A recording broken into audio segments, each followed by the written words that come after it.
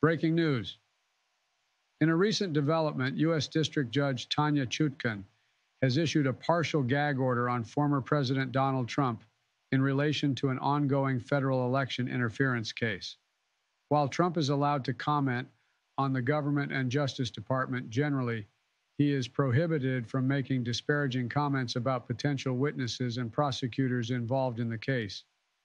Judge Chutkan specified that Trump's First Amendment rights do not extend to launching a smear campaign against government staff or potential witnesses.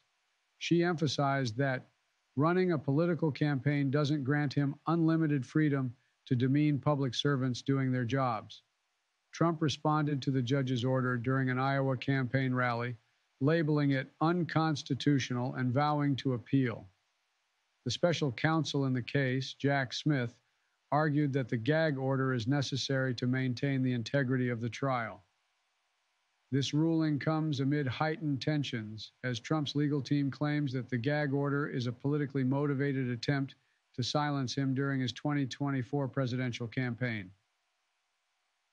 The trial is set for March 4, 2024, a day before Super Tuesday, making it a crucial event not just legally but also politically.